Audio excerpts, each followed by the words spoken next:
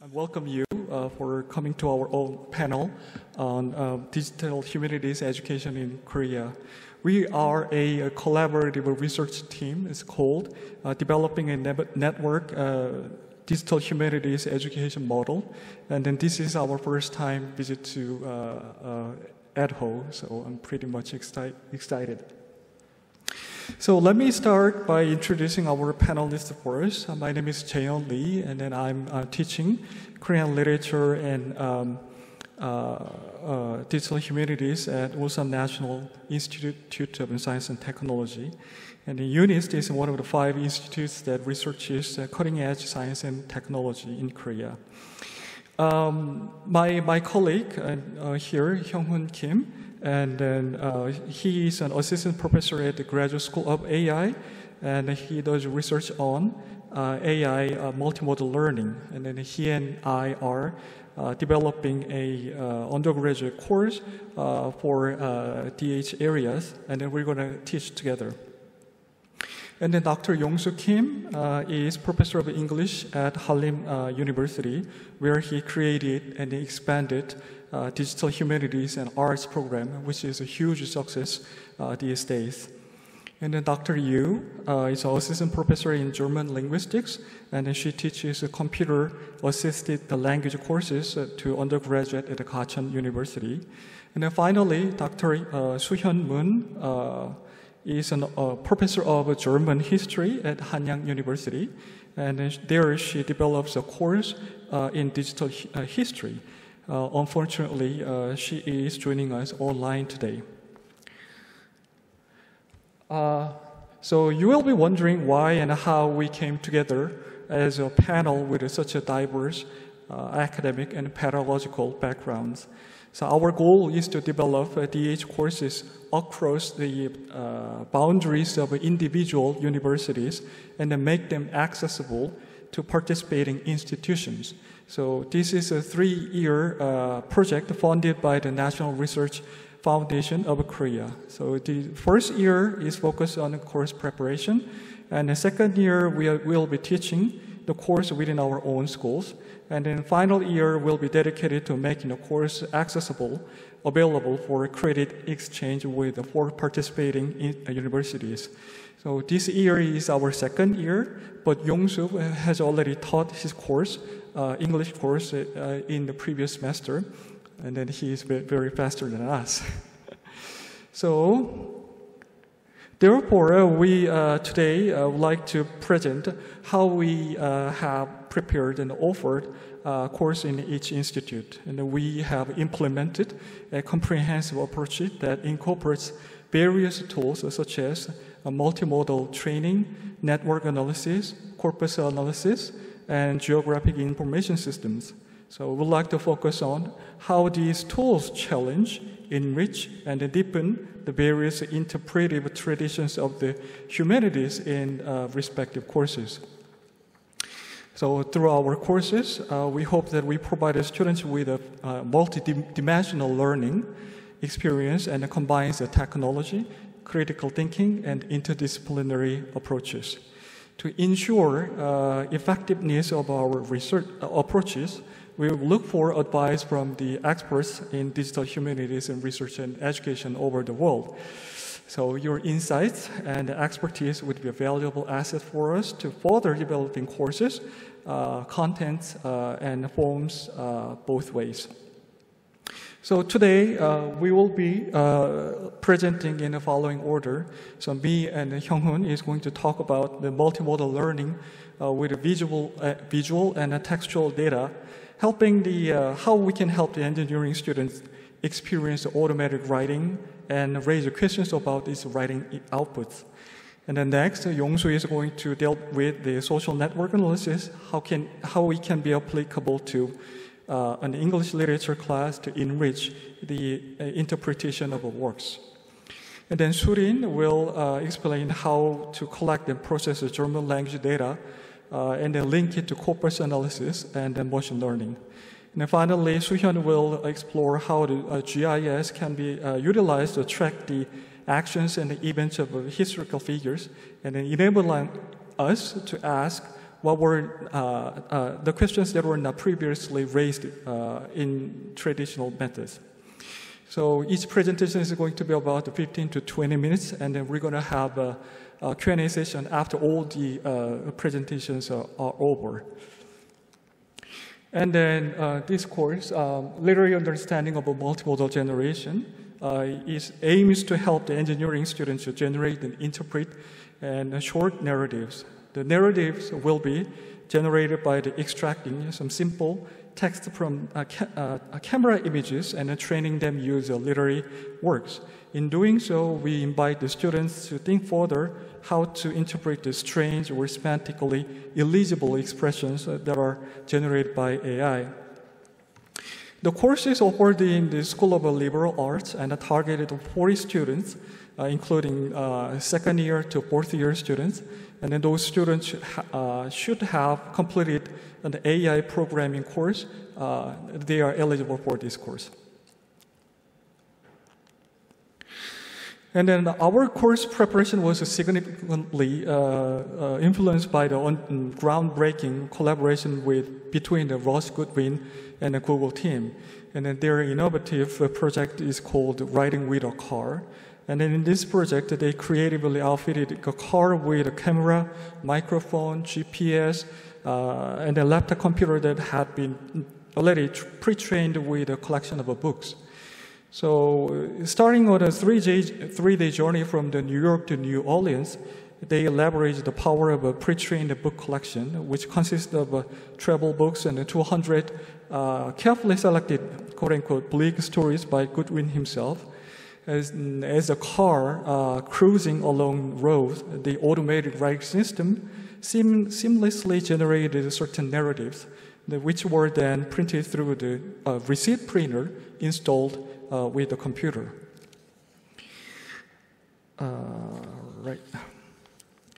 And the automatic writing system was made through the combination of different language models. First one is a CNN, RNN, and LSTM later. And CNN played a role of transporting the visual data captured by the car's camera into the textual interpretations. Then RNN took it over and utilizing the text generated by the CNN and then transcriptions from the car's microphone. And then this model enriches by the pre-trained text extracted from the 200 and more books, which generate a more extensive piece of writing. So in doing so, LSTM retained the crucial contextual information from the preceding text. So capable of LSTM ensured the continuity in the generated narratives by maintaining the memory of previous textual inputs. However, generated sentences provided this design did not consistently show high quality. I mean, take a look at the strange expressions. That's not really logical. But we could find some really inspiring sentences in there. But basically, I mean, the quality is not, I mean, the level that we expected. But it was groundbreaking in the year of 2018 at the time. So our question is, in order to generate a more coherent and intricate narrative from the image data, how can we do that? And then particularly how we could generate a Korean narrative through this multimodal training. So our course is composed of 3 sections. In the first section, students will delve into the theory and practical aspects of multimodal training. And then they will have hands-on experience in exploring different kinds of data, including text, image, and video. Then students will have their opportunity to propose and proceed their own projects. And then finally, around the end of the course, students are invited to the crucial critical analysis and interpretation of works generated by the AI systems. Students will examine the implication of anthropocentric versus anti-anthropocentric perspectives. And then through these thoughtful discussions and analysis, students will gain a deeper understanding of the role of AI in the creative processes.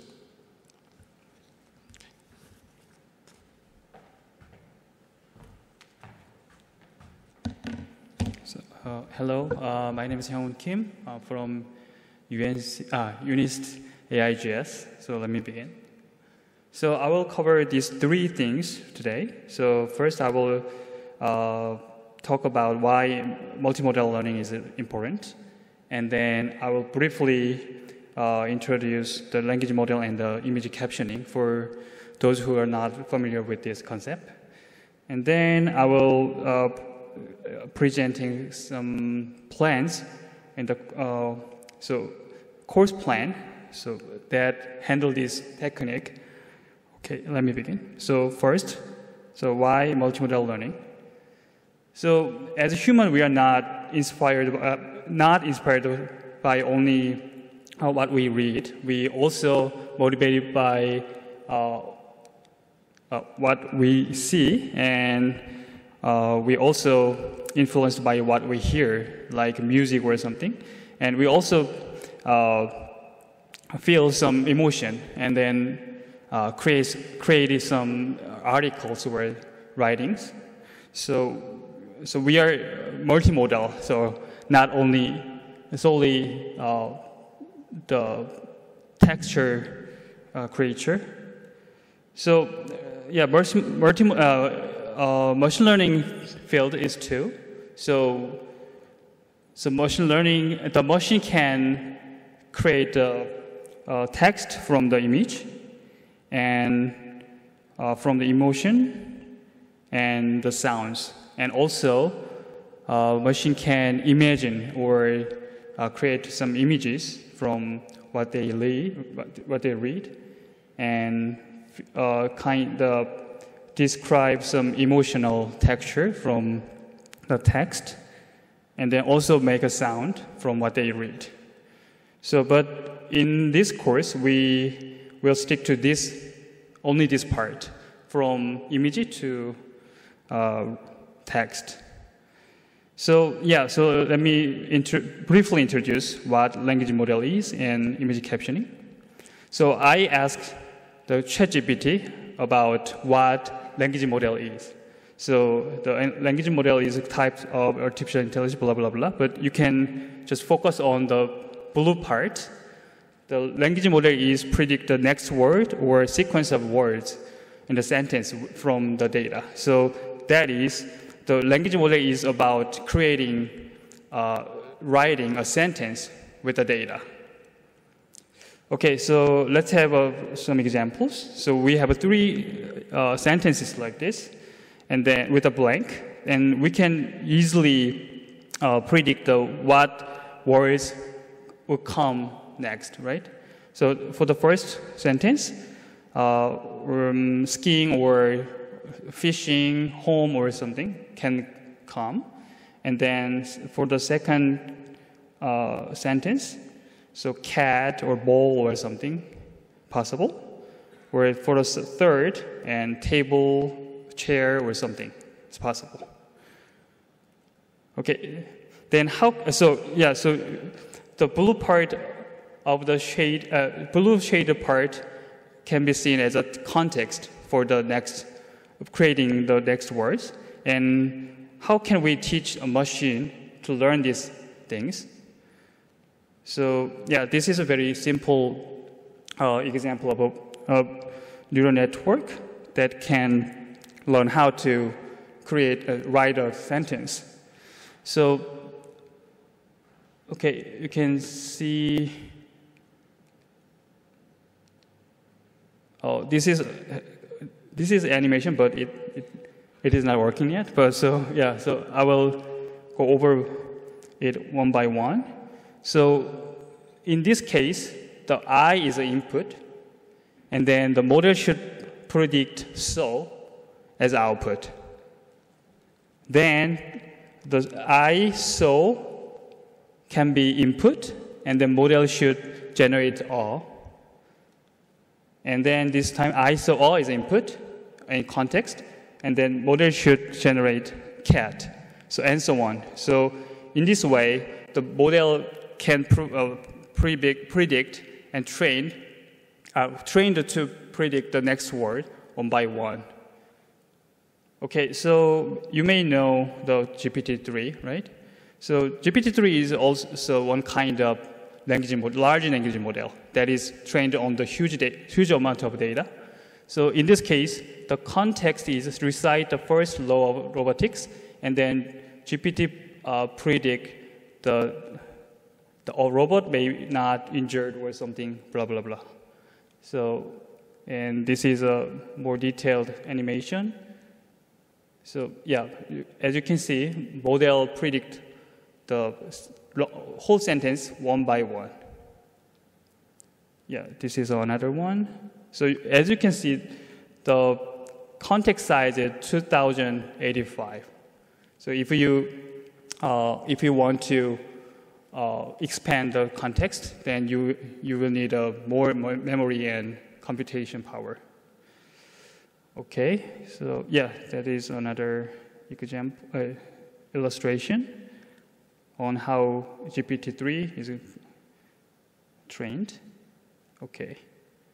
So yeah, this is called in-context learning. So we present or show some examples. And for example, in this case, the code generation, we have a question and query and the answer code. And we have two examples. Then we ask a real question to the GPT-3. Then GPT-3 can generate the code. So this is also language model. But instead of the text, they treat the code itself. Yeah, so you may heard about the ChatGPT. ChatGPT is a kind of advanced version of the GPT. But only difference between the GPT and ChatGPT is this part. So ChatGPT is trained on the human preference on the multiple answers, and then model is trained on that preference to generate a better response. Okay. Okay, let's move on to the image captioning. So language model again. So, but we can prepend some images like this. Then what word would come next? Skiing, right? What about this? In this case, cat. And in this case, coach, right? So now we can, the context includes the image itself. So we can see the context is expanded, then the prediction is can be more accurate. Okay, this is one simple but representative model for the image captioning. So at that time, we used the CNN and LSTM for create a caption, image caption. Okay, then what to do with this? So in the course, so this is concept of our baseline model to provide the students to play with this. So the concept is that students can take a photo or something, and then they feed this photo to the model. Then model produce some description. So this is a very basic baseline, but students can improve it on their own. And we also tried this prototype for the course. So in this case, we take the image captioning model and then produce the caption itself. And then we put this caption to the GPT model to generate the more detailed description. But as you can see here, the result is not that good yet. So now we are trying to improve it before the course. Okay, so that's all. Thank you. So creating a generative model of using the text, image data and the text data is important part of this course, but more important one is how to interpret this. So interpretation of the computer-generated text will be really challenging because, I mean, human evaluation in engineering fields require the human-centered attitude to generate the expressions that approximate the human writings.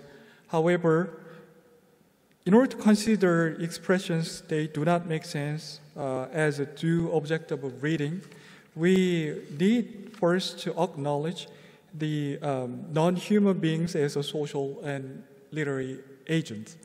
So this conflict between the anthropocentric and the anti-anthropocentric perspectives raise a question of what interpretive viewpoints should we develop when reading the works produced by an AI writers. So one way to understand the work of AI, I guess it can be through the Benjamin's concept of a flanner, applying both their concept of a dilettante stroller to the cultural analysis. Benjamin described a figure who is detached from the urbanizing and modernizing society to read the underpinnings of capitalism sustained by the commodification of labor. AI strollers seems like the similar, so being detached from the human society, which operates on the emotions triggered by capital and material. I mean, it shows to us how human affection and cognition interact and operate. So I guess this could be some sort of third way or one of the ways in which we can use the cultural studies context into the reading of AI-generated text. Okay, thank you so much for your. Thank you.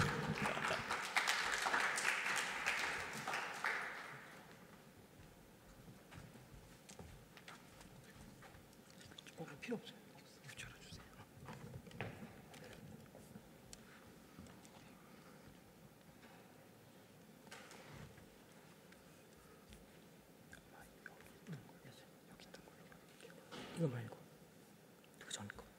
이건가요? 여기서 슬라이드 저기. 이거 아니고. 하나밖에 없네? 이거 아까 이거. 네. 아 여기구나. 네. 그리고 이렇게 하면. 그러면 이게 순서가 이렇게. 오케이. 바꾸셔도 돼요. 이렇게 하면 돼요? 네. 순서를 바꾸셔도 돼요. 어떤 걸 먼저. 상관없어. 네.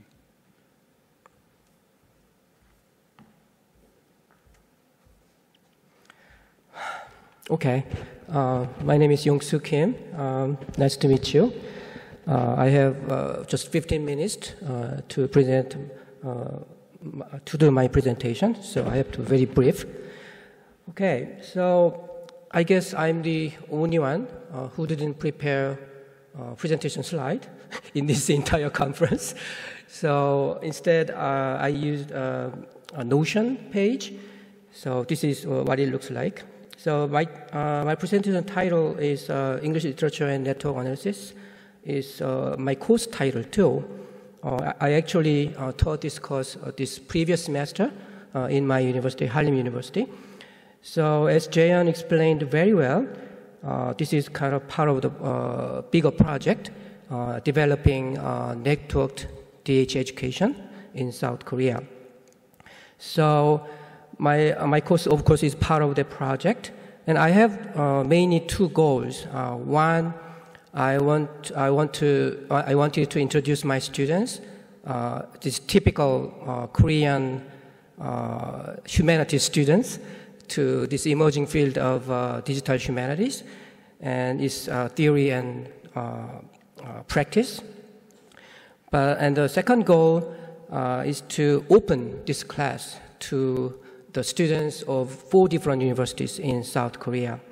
So the second goal, I think, is very important in the context of current situation in Korea, because I don't know about other countries, but right now in South Korea, there's a huge demand for DH education.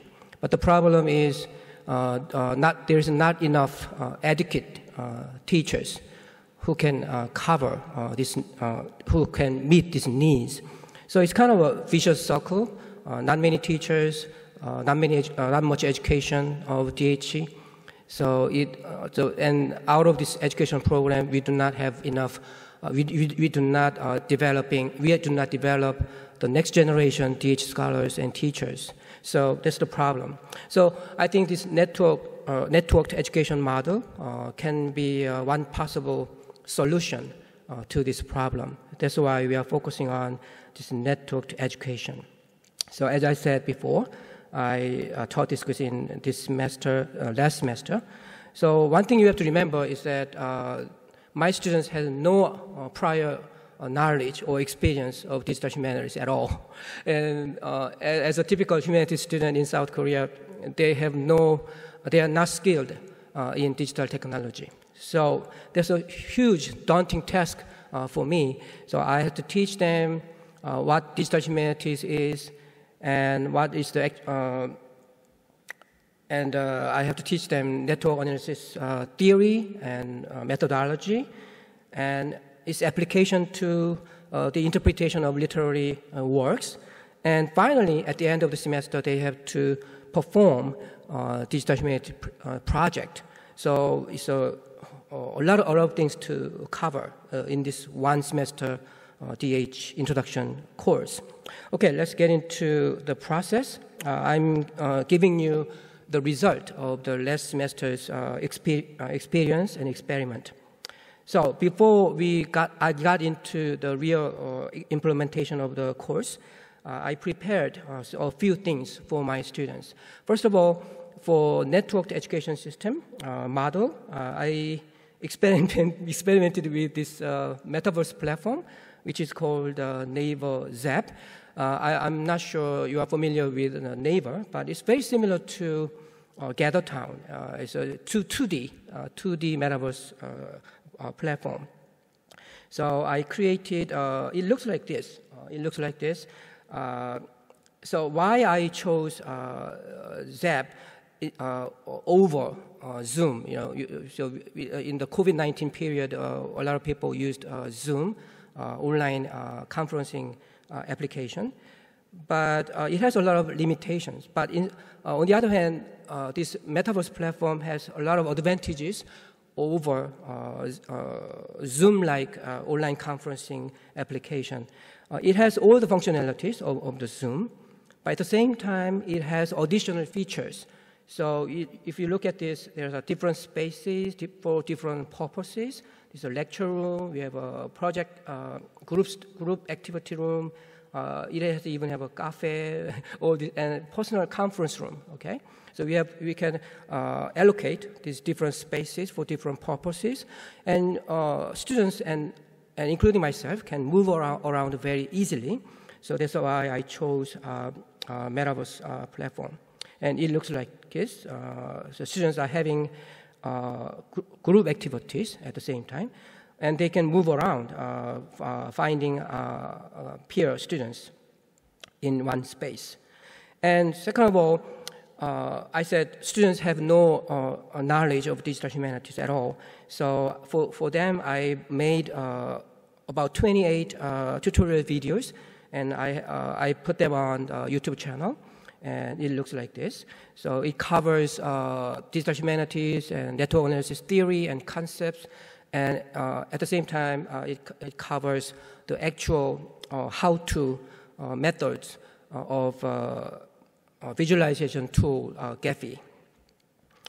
Okay. In addition to these network analysis tutorial videos, I added some GIS, GIS tools, easy tools to use. I think all of you may be familiar with these tools. And also, I created digital textbooks. So I used the form Slit, but I want to visit this website, but I don't have enough time, so I can go ahead with this screenshot. So it looks like this. There's a video. You can play the tutorial video. At the same time, on the right side, you have a text and screenshot. And I also used the Notion page So we have a kind of database for my tutorial videos and textbooks. It also looks like this. Okay, let's get into the next part. So what happened in real classes in spring 2023? So it was a kind of a hybrid class. It's the first stage of the development. So I used 50% offline classroom and 50% online metaverse space. So it was a good combination because offline classes have its own advantages over online class. So, but the challenge is that in the third year of this project, I have to use 100% online platform. So that's a kind of challenge.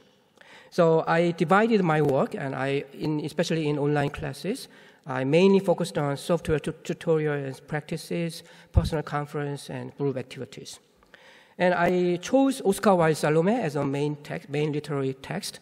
First of all, it's very short. It's an exciting play, and play is easy to do a network analysis, especially character network analysis, because the play text itself has the characters' names and it's the dialogues. So it's very easy to extract only character names and the dialogue.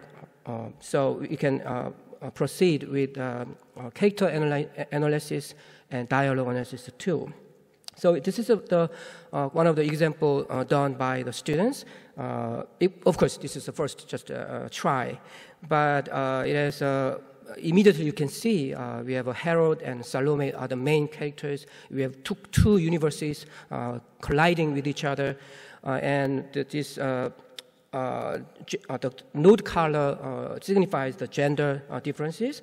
So you can see this play is predominated by male characters, but at the same time, just a small number of female characters is strong enough to confront this male universe. Okay, so this kind of students learned how to visualize this network. And second of all, I prepared a data set, not me, but, sorry. I prepared this Salome audiences list data, and I provide this data for my students. And I happened to find this great corpus done by Professor Adam Hammond in the University of Toronto. I'm very glad to find this data set on GitHub. So I suggest to you, this is a great resources. I want to show you this GitHub place, and you can see project dialogue novel corpus. And I don't have much time, but it has this. What is so valuable of this data set is that it has novel text. It's very difficult if you are familiar with network analysis, it's very difficult to have the correct names because novel is all about narrative. So he or she, all the different references to characters. So manually, they worked on all these novels, and they created this data set. Especially, even though this data set is not designed for network analysis, it provides us with a very valuable information that is like speaker and addressee. So this is perfect for network analysis. So, So I recommended this data set to my students, and we created, based on this novel text, we created adjacency matrix files. It's very difficult to make this file. In one sentence, all these words are connected to each other. We need a very complex code. As I said before, my students are not familiar with coding at all. They actually hate coding. So what a great relief this year, ChatGPT suddenly appeared. And, we used ChatGPT, and students, not easily, but they managed to create the code they needed to make this adjacency matrix files. So I also, for the next year, I put all those data sets and Python codes on this Notion page. It's all collected in my class Notion page. I will show you later. Okay. It looks like this, okay? But anyway, this is I also made a video to how to use ChatGPT to make code. So this is the result of the class, students' DH projects. So I cannot get into in detail, but anyway, we conducted these projects in the second half of the semester. They did 2 presentations, and it's evaluated by the students, not me. And I also applied peer evaluation to prevent free riding. So, and it worked.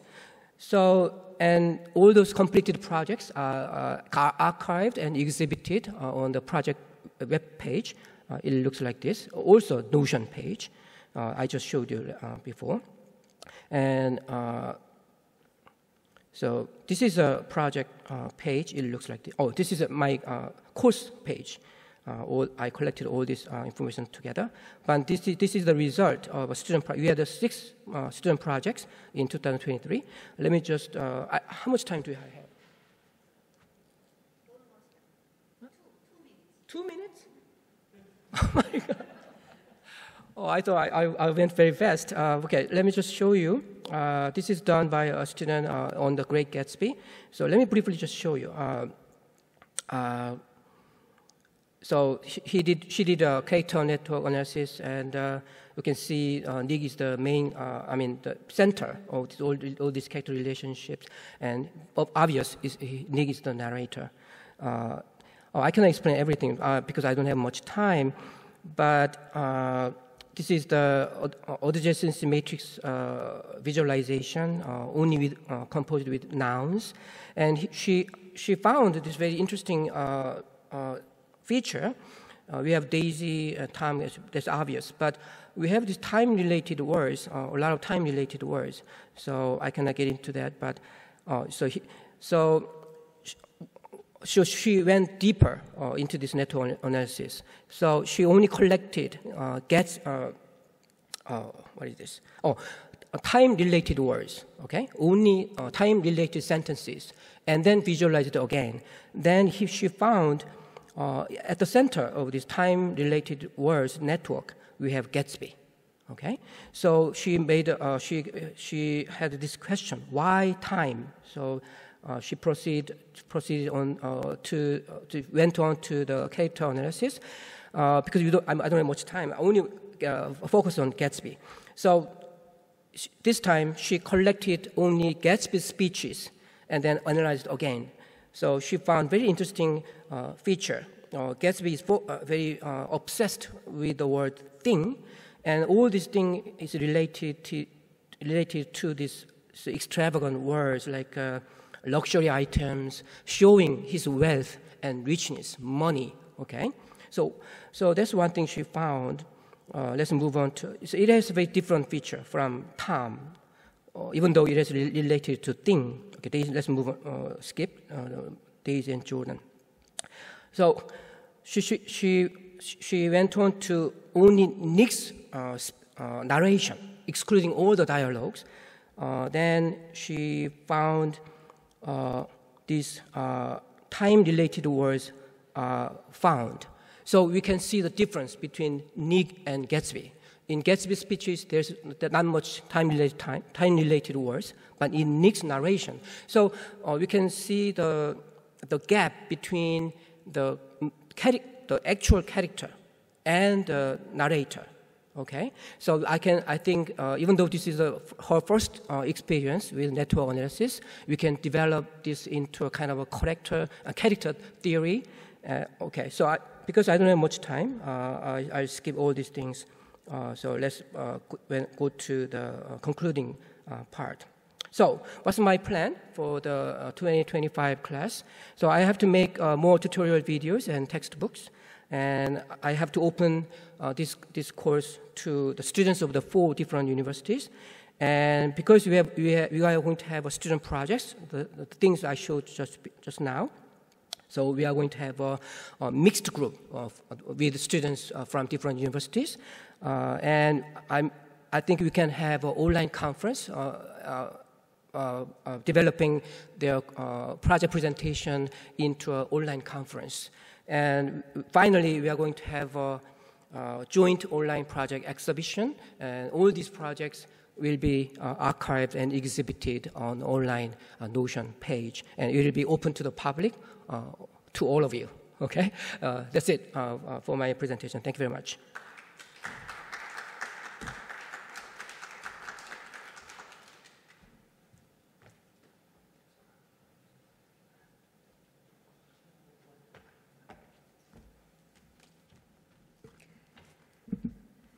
Hello, everyone. Thank you for coming to our panel presentation. The title of my presentation is Applying German Corpus-Based Dialogue Analysis to Machine Learning, but the content will focus on introducing a digital humanities teaching model for undergraduate students majoring in German language and literature. I'd like to start by giving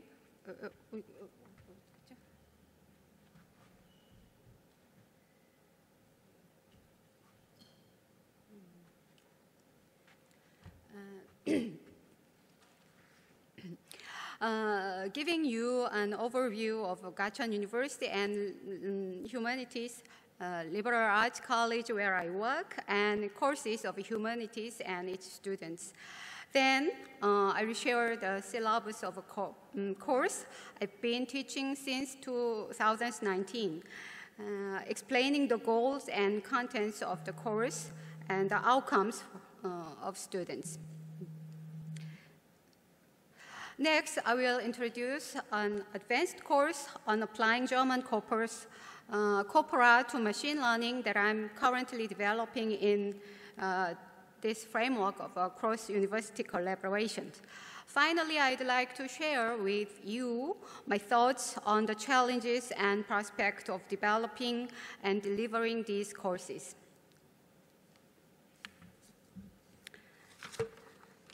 Gachon University is a comprehensive university in Gyeonggi Province, a suburb of Seoul, divided into two campuses. The global campus, where houses the College of Humanities, Social Sciences, and so on.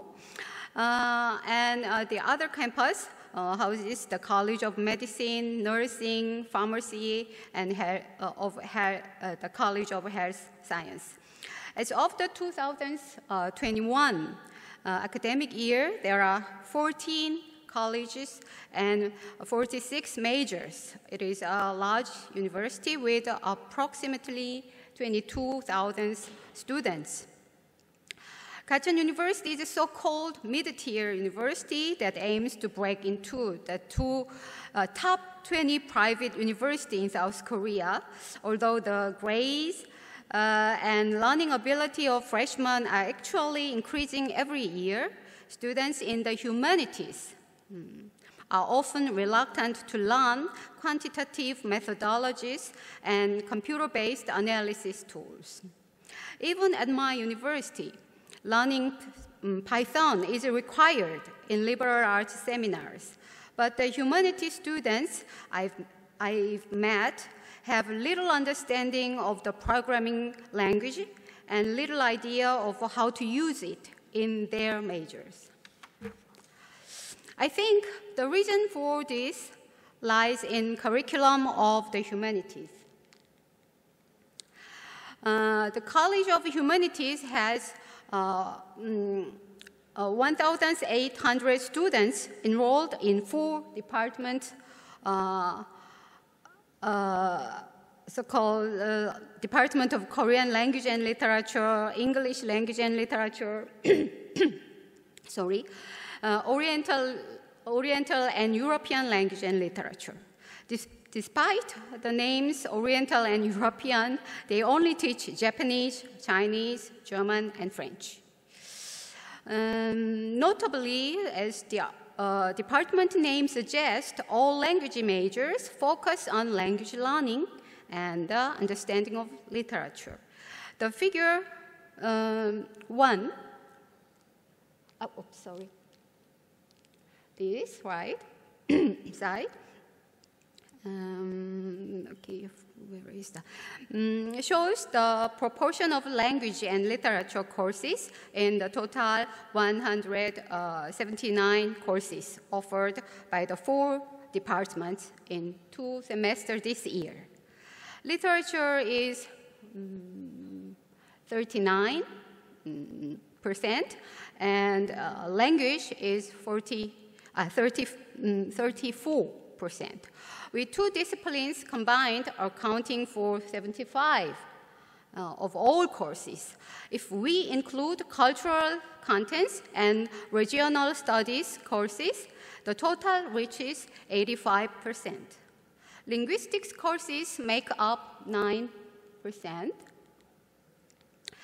of all humanities courses, as shown in the figure 1, with 14 courses being offered in 2023.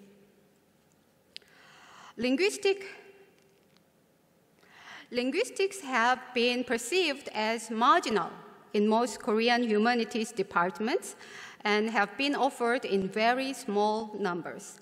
Until 2 years ago, Introduction to Linguistics, for example, was offered as a required course, providing an overview of language change, lexical and grammatical characteristics, or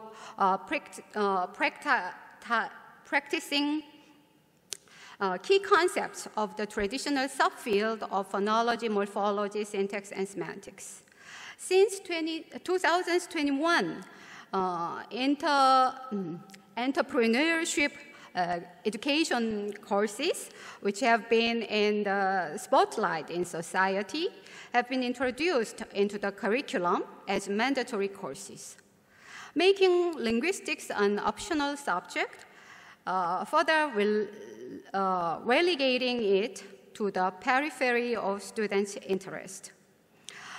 It's not just about a matter of quantity, but also about contents. What kind of specific topics and methodology are covered in linguistics courses will naturally depend on the specialization of the faculty members in each department. But according to the current faculty of humanities at Gachon University, linguistics courses currently focus on normative grammar and foreign language pedagogy. I believe that a deep understanding of language as an information resource and its utilization is core knowledge in the modern data-driven information technology society. But unfortunately, there is a lack of courses in the humanities at Gachon University that take a data science approach to language, namely digital humanities. As far as I know, there are no courses in the field of literature and cultural content that cover the application of data science methods to digital resources. In linguistics, corpus linguistic, here, corpus analysis is covered in the computer-assisted language analysis course in the Department of Korean Language and Literature, and text mining with R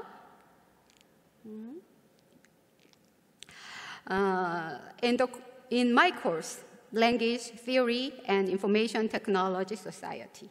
Here, these 2 ones. The name of my course is kind of funny, but I didn't make it up. So let's just call it language information for short. Let's take a look at the syllabus for the course, language information.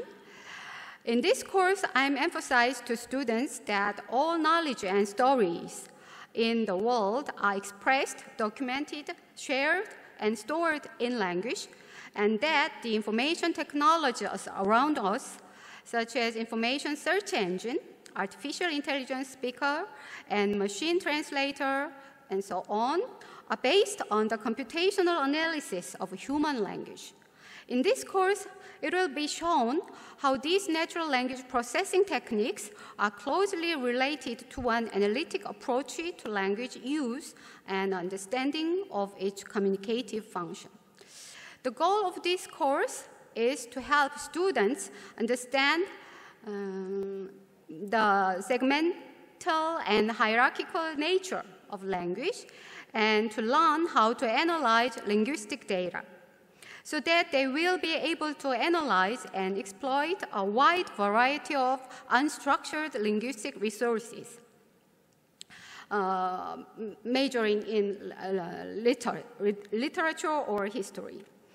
To this end, the course is organized into a theoretical first half, analysis drill, and the second half for applied analysis of real text files. Specifically, it integrates linguistic knowledge and computational data processing into text mining with R. Students will begin practicing analyzing textual data after a basic introduction to understanding data frames and analytical functions in R. They will learn through the steps of cleaning unstructured data, taking language part of speech information in text, looking at frequency information, and creating word cloud.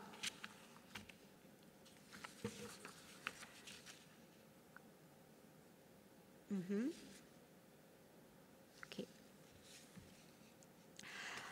Students, this one, then students used movie review data to practice sentimental analysis in R and expand their list of positive words and negative words as they get the data. Here you can see a case of an example of outcomes of a student's project. The students built a data set of research paper abstracts on stress by profession. As shown in figure 4, they extracted and compared keywords related to stressor from 824 in the teacher field, 641 abstract in the police field, 25 in the arts and performer, and 114 in the medical occupations. And used sentiment analysis to identify differences in the ratio of negative, positive words.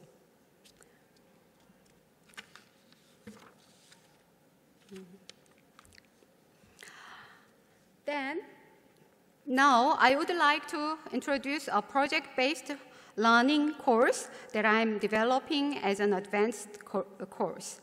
In this course, I want students to understand that human language is represented in vector form, which allows us to quantitatively reproduce information about the semantic relationships of words, their syntactic usage, etc. We will use techniques such as word embedding in Python, and most importantly, experiments with machine learning conversation prediction by building an authentic conversation data set and annotating communicative functional features for speech act of utterances. Here, the German corpus and their URL are represented. For example, Leipzig Corpora Collection, German spoken language data of German Institute. This German spoken data of German Language Institute.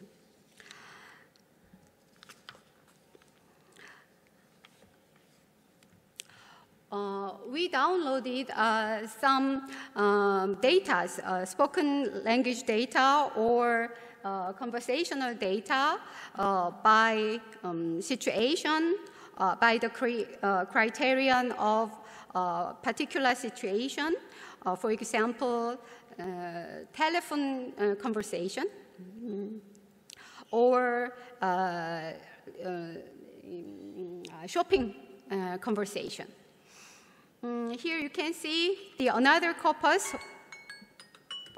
Oh, sorry, it's shown already over. Here you can see the another corpus where we get some mobile conversation. Oops. Data from 954 chats. Here you can see the data set from these Mukoda 2 web pages. I'm sorry. The steps of works in this course are the same, but I try to deliver students, provide students a new platform, Python. Importing the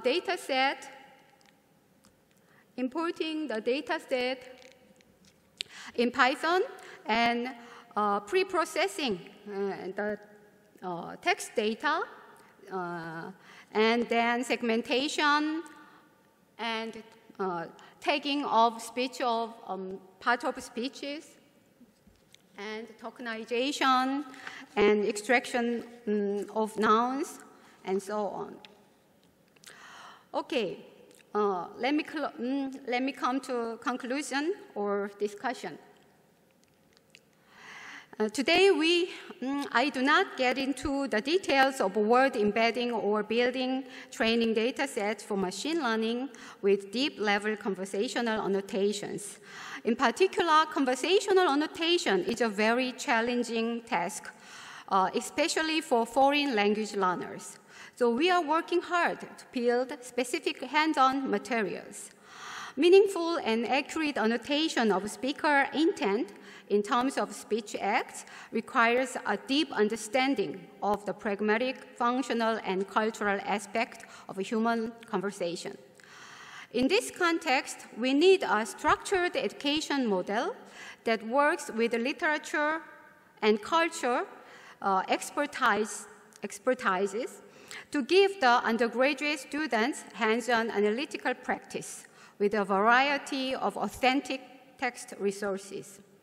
This is a tangible outcome that a university like Gachon University, which has a shortage of digital humanities researchers, can achieve by participating in this collaborative project. To my final issue, I'm wondering if I should teach a so-called no-code software solution, like here, Voyant tools, Veka, and Orange, and so on. As you can see in figure 8, sorry, here, no figure number, they typically use drag and drop functionality and visual workflow.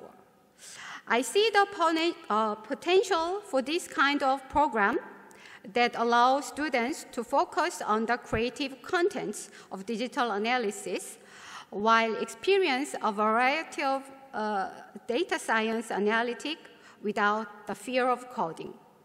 My students will be happy, and I will be even happier that I'm not forcing them to code.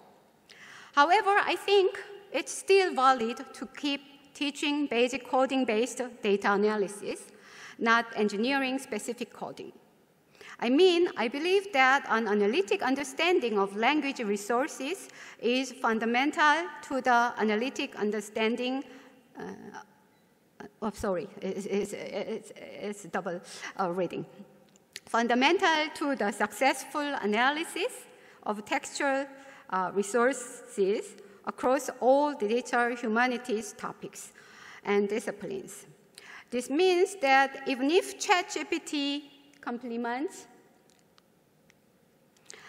our knowledge more and more plausibly, and it cannot replace using language to express, share, and interact with change. So we must continue to teach these analytic properties, hierarchies, and communicative functions of human language. That's all. And I look forward to getting your opinion or comments. Thank you.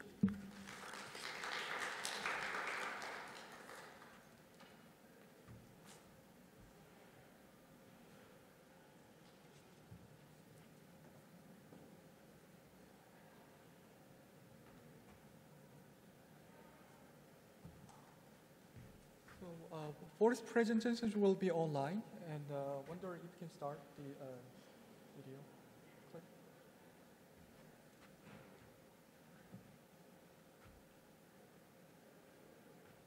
Hyonghun University, Korea. I am an analog historian who was trained in the German social history and continued to do research in this field. So unlike many of you here, I don't have a strong interest in doing digital humanities research on the one hand. But on the other hand, I do feel a strong sense of obligation to give my students the opportunity to think about digital history methods. Today, I just want to share with you my thoughts on how to integrate digital humanities method into Western history course, although I don't have any sophisticated knowledge of digital humanities method.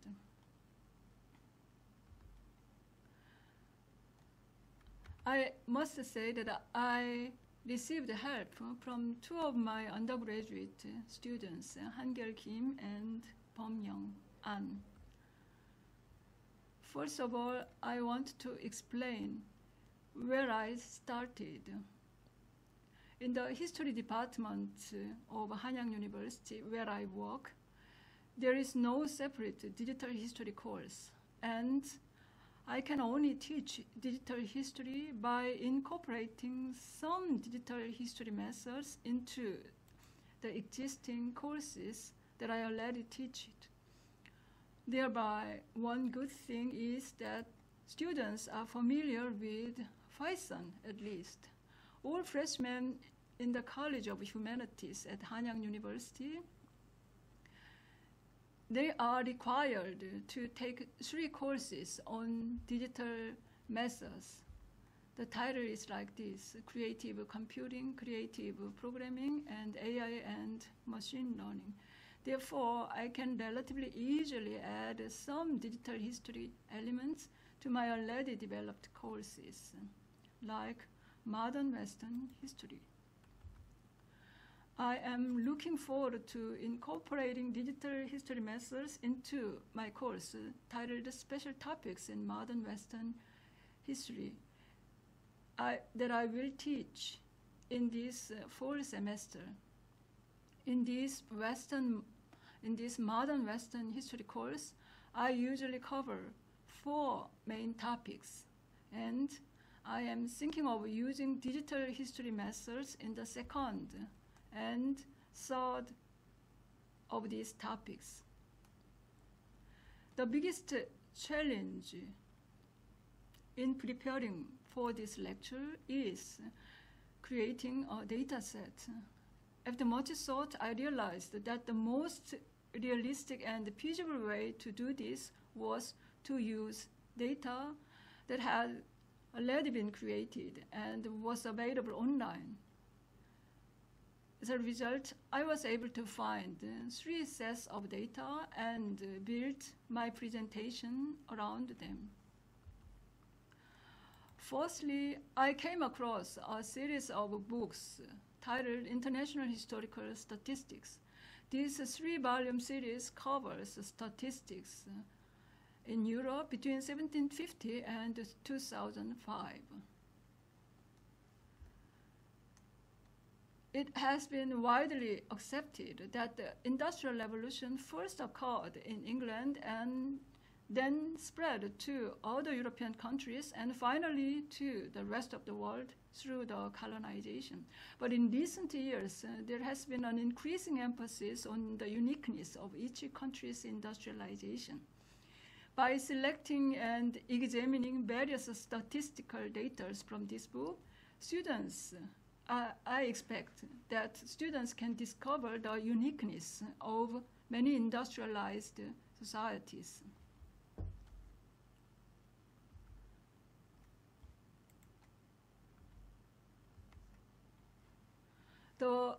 This graph came from this book, International Historical Statistics.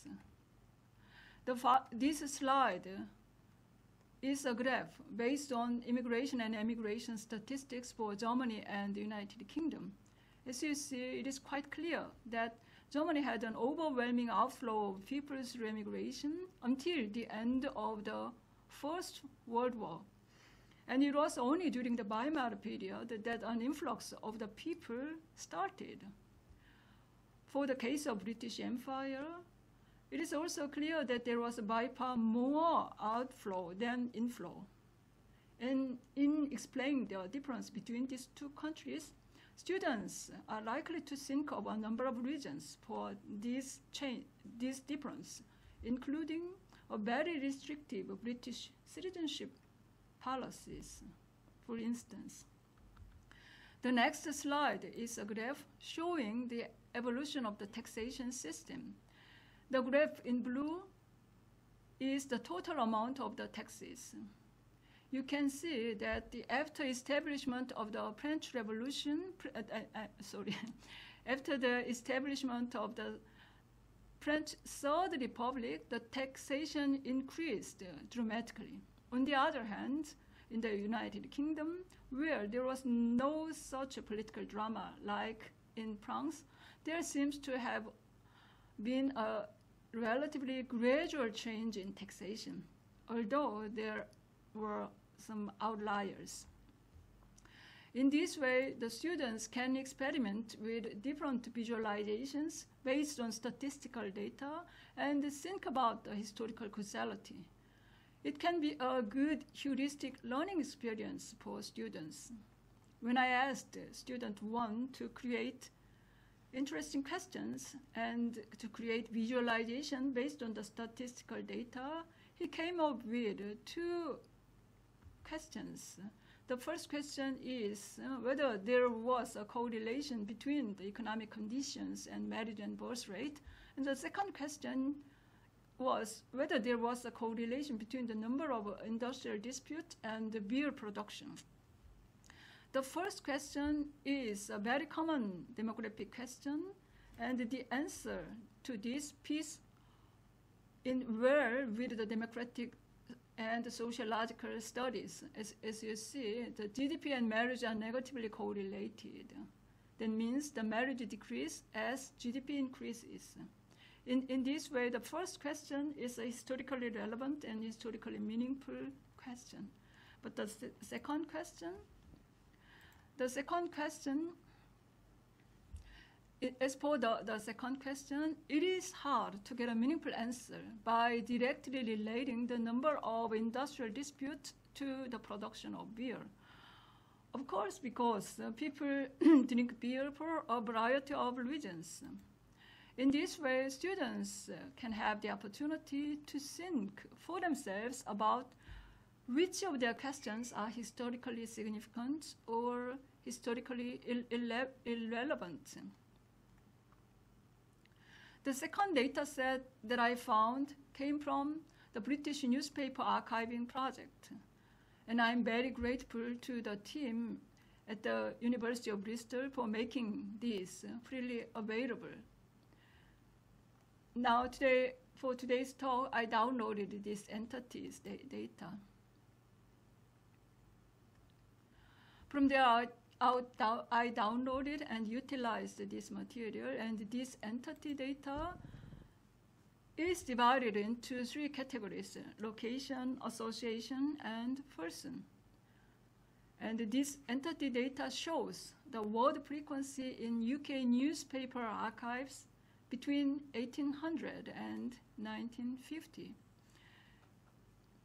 If we just sort this Excel data by word frequency, the result is like this. The Excel data itself raises a number of interesting historical questions. For instance, the fact that the most frequently mentioned place name in the British press over the last 150 years is, as you see, Russia. That fact itself is very interesting. And the next fact that the three most frequently mentioned figures in the UK media coverage are all US presidents. This is also very impressive and shows the close relationship, extraordinarily close relationship between UK and United States. And students might also reflect, and this data set raises a number of interesting questions. For instance, students might also reflect on the incompleteness of this data set, as Abraham Lincoln case clearly shows. Abraham Lincoln was born in 1809, but he is mentioned to a significant degree as early as 1800. That puzzling aspect was discovered by my student, the second student, and thereby we came to the conclusion that we have to bear in mind that for every person mentioned in the data set, there could be several people with the same name. And the next interesting point is the difference in the reference frequency between newspaper and the N-gram data. Example, British Liberal Party. The graph colors are mixed, but in these two graphs, the blue color represents the word frequency of British Liberal Party. The blue graph represents the British Liberal Party. It is generally accepted that the British Liberal Party gave way to the British Labour Party from 1920 onwards. However, if we look at the data on the newspaper coverage, we can see that the mentions of the British Liberal Party are highly volatile. It did not disappear completely since the year of 1920. But the N-gram graph, which shows the word frequency of the British Labour Party, seems to be different. And I guess the reason of this difference is because the United Kingdom has a past-the-first voting system, which significantly reduces the number of seats that the British Liberal Party could have in the Congress. But it also shows that a party's influence is not proportional to its number of seats in the case of daily politics. To give students access to geographical information, I am going to use data sets from Katarina Novikas's History of Public Space, which provides Excel data on political activity in the United Kingdom from her website. Her data is divided into two parts: pre-1848 political activity data and the new data sets, which covers the second half of the 19th century and the first half of the 20th century. By making comparison between this old data set and the new political meeting data set, again, we can find very easily very interesting historical narratives. First, we can see that the conservative political activities became rare in the new data set.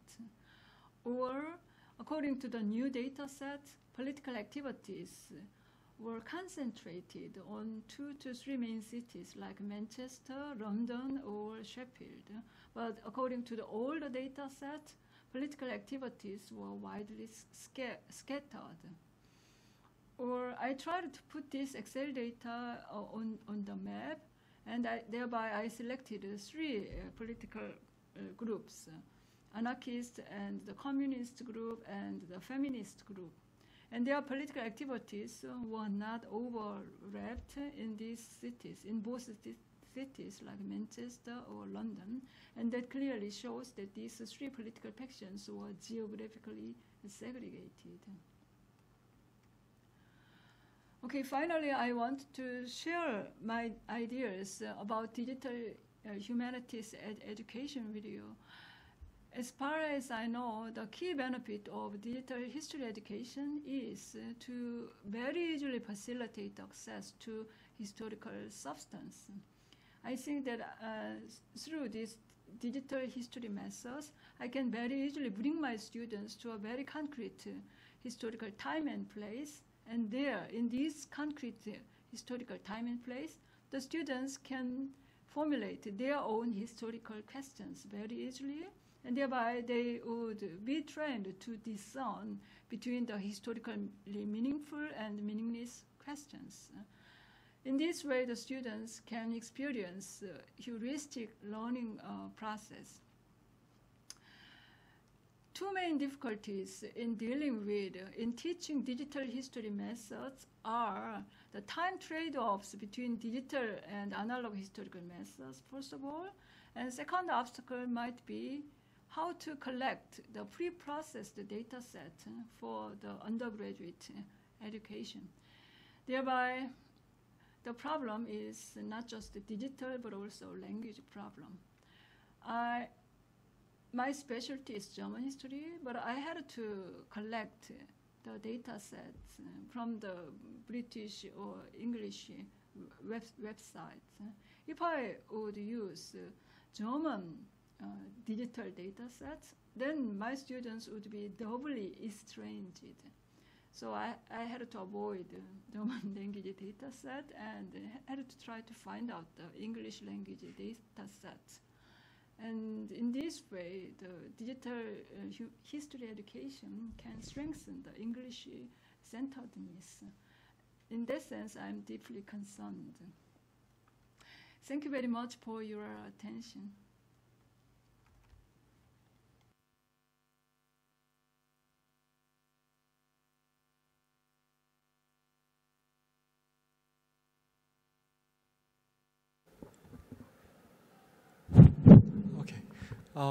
Thank you very much. And we started about 10 minutes late, so we still have 15 minutes for discussion. Yeah, if you have any questions, please let me know. And, yes. Thank you. Thank you. I'm very happy to hear that the field of DH is developing in Korea. I've worked at Soo-Hyun University for a couple of years, and there was not much when I was there, but now I'm really happy to see that many universities you are trying to collaborate and develop these projects further. And I just want to say that I'm Federico Pianzola, and I come from the University of Groningen in the Netherlands, and I'm coordinating a master in digital humanities, where we have students coming from different humanities background with no prior experience of coding or digital methods. So we are in a similar situation, like having humanities students that have no prior experience with digital methods.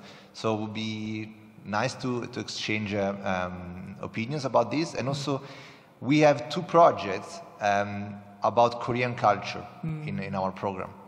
Because I'm working on the influence of Korean culture, the Hallyu, on online fiction in a couple of different languages.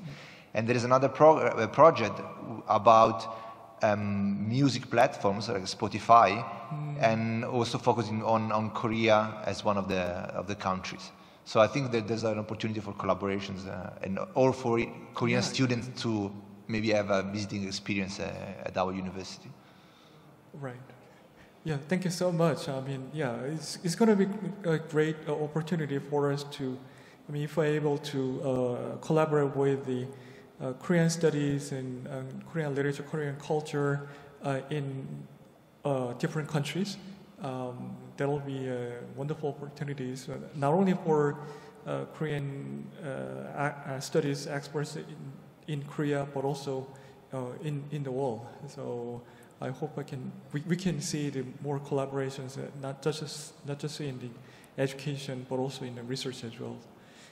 That's your comments, right? Do you have any questions? If I may, I have one question, which is about what kind of response did you see from the students approaching this kind of computational or digital methods?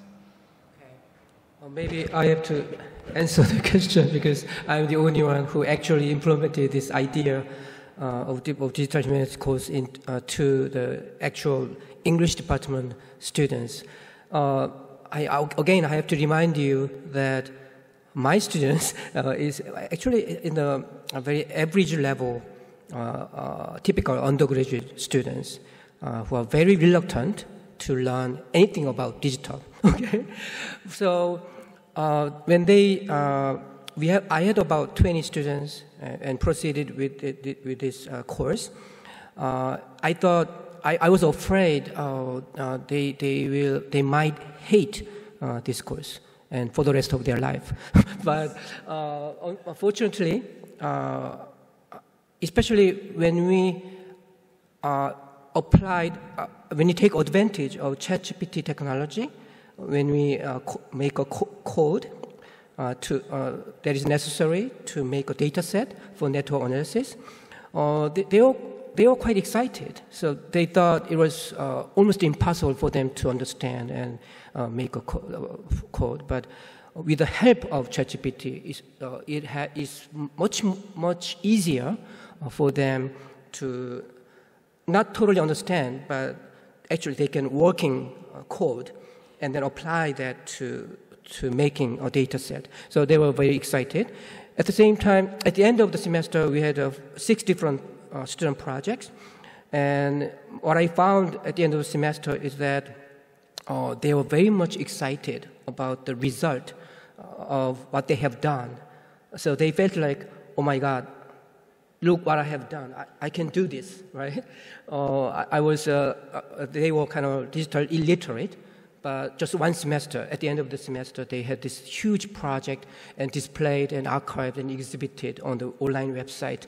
So I also told my students, I'm going to present this, your projects to the international audience, the scholars in Graz, Austria. They were very excited. So I had, at the end of the semester, about a couple of weeks later, I had a student evaluation.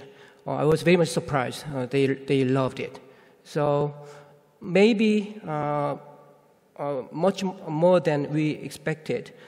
Maybe if we apply a right method, right pedagogy, then the result might be different. So that's one of the takeaways from this experience of the one semester. So I have a high hope I can do this to my students.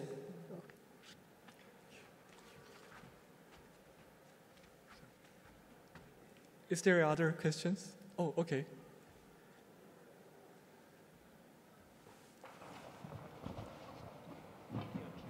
Thank you. Thank you for the wonderful presentations.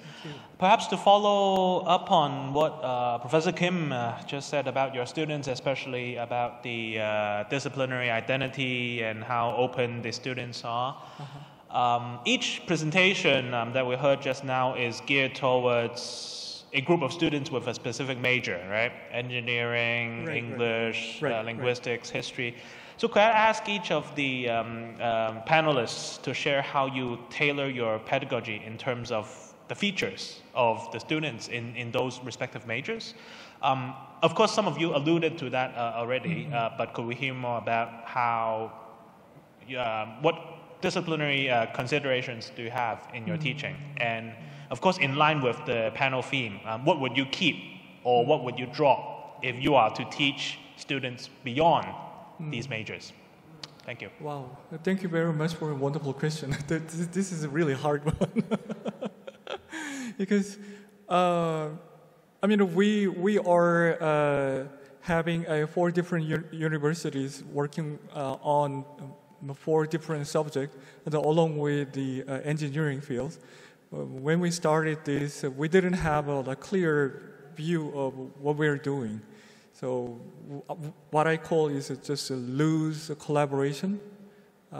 So what we're going to do in each field, and then when we open the course, we're going to see what's going to happen. That's sort of our loose plan for the future. So in that sense, we didn't really have the, for this curriculum system, we need to have this, we need to have that, no. So we just wanted to include naturally our expertise together to fill in the gap between the different subjects. So for instance, for my university, this course is for the engineering students, and then they're really working on making models. But how do we interpret the AI-generated sentences and expressions? They didn't really care about it, but so it's offered in the humanities department.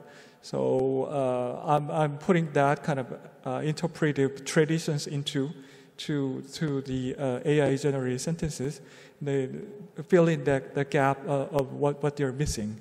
That's my situation there. But I mean, if Yongsoo is offering the course and then Soo-Hyun is offering the course, if they are taking those courses outside of our university, I'm really excited because I mean, as for the Soo-Hyun's presentations, they're using numbers in order to interpret the historical events from comparative and as well as the world perspective.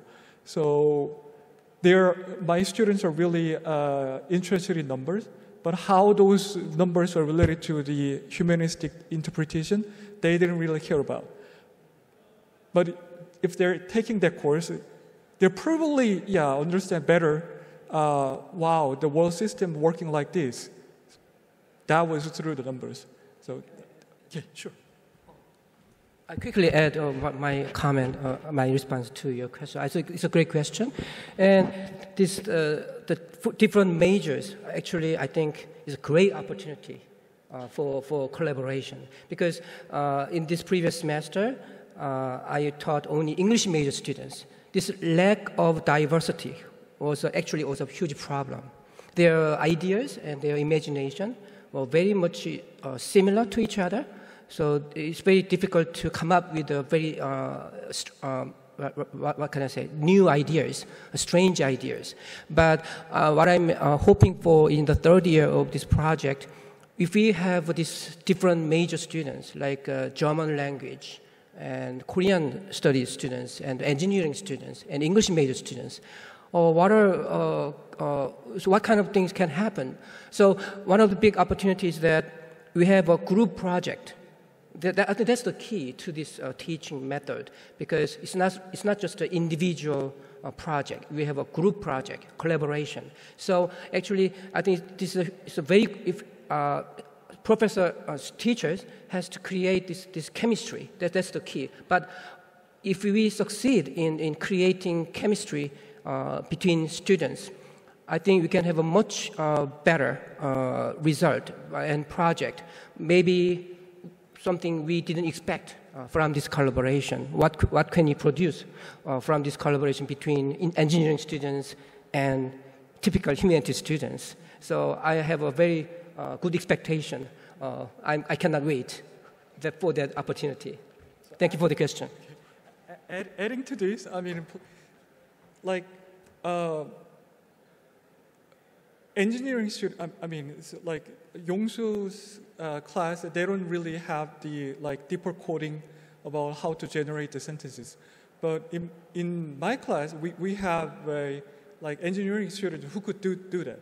So if I open this course to Yongsoo's universities and then Soo-Hyun and Su-Rin's universities, students without experience of the coding they can jump into the collaboration with the engineering students to generate the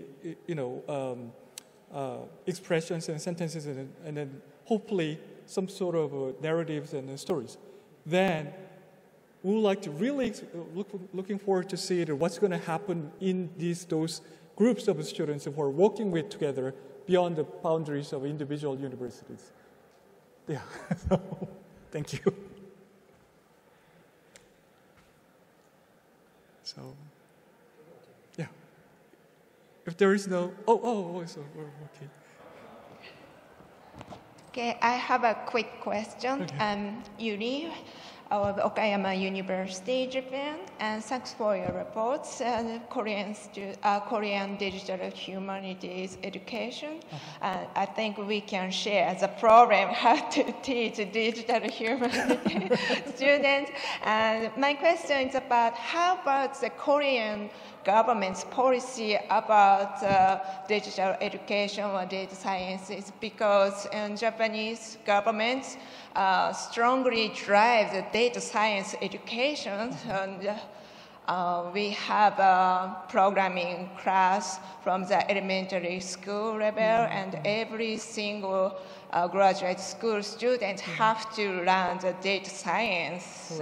So I'm interested in how about the Korean governments. No,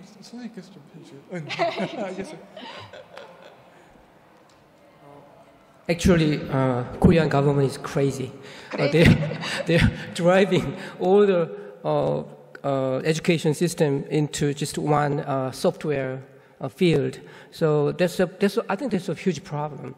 The diversity of education is diminishing increasingly. But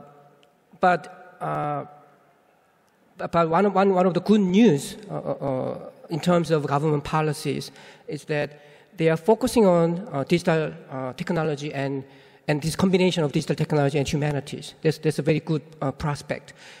Also, another good news is that Korean government is trying very hard to innovate university system. So they want to connect different universities. They want to innovate our current education, higher education system into a networked system. So our project is kind of co-aligns with that direction and the government policies. So I think there's a very good opportunity, especially in terms of digital humanities. As I said in the beginning of the presentation, we are lacking educated teachers who can cover this huge demand for digital humanities education. So networked education is a good solution to this problem. So by taking advantage of these government policies, we may create a new kind of platform or model. Maybe not just for Korea. As you said, we have a networked education system with Japan or Hong Kong, at least in the same time zone. So maybe you can develop this into an international, global education model. So I think that's a great prospect for our project. Thank you very much. Our time is over, so I really appreciate your attention and participation. Thank you.